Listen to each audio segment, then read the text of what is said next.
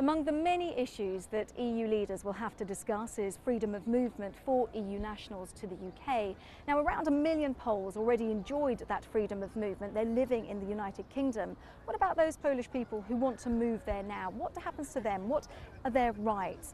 Let's talk to Barbara Sikora, who is a future student in London, and also Mateusz Makul, who will be joining her at a London university. They've got a lot of questions to put to the EU leaders, which hopefully will be answered by Dr. Małgorzata Bonikowska from the Centre of International Relations.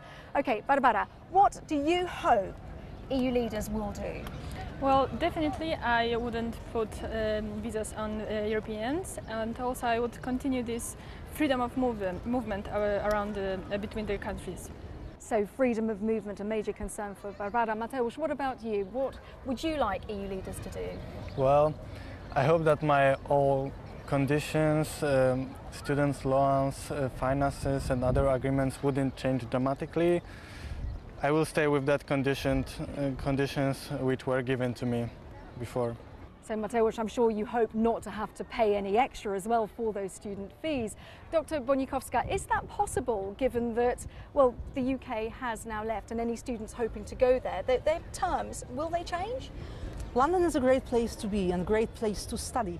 And of course, we all enjoyed the possibility within the EU to study in all the member states. Now, it's not the EU, but it's the Brits who say, no, we don't want any more this free movement of people.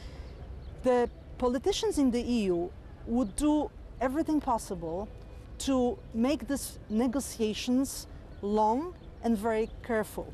Because the only thing we know today is that the UK started the process. But we don't know how this process will end. Maybe it will be, the UK maybe will be something like Norway today to the EU, or maybe something like Switzerland, or maybe it will be more like a foreign country to us completely, like the US. We don't know this yet, but definitely free movement of people will not exist anymore. We will keep it, we'll try to keep the Union as we have today. We will keep freedom movement of people in the European Union, but the UK will be out of this process. Dr. Bonikowska, thank you very much. Mateusz, Barbara, I hope that gives you some optimism for your future. We wish you the best of luck in your studies.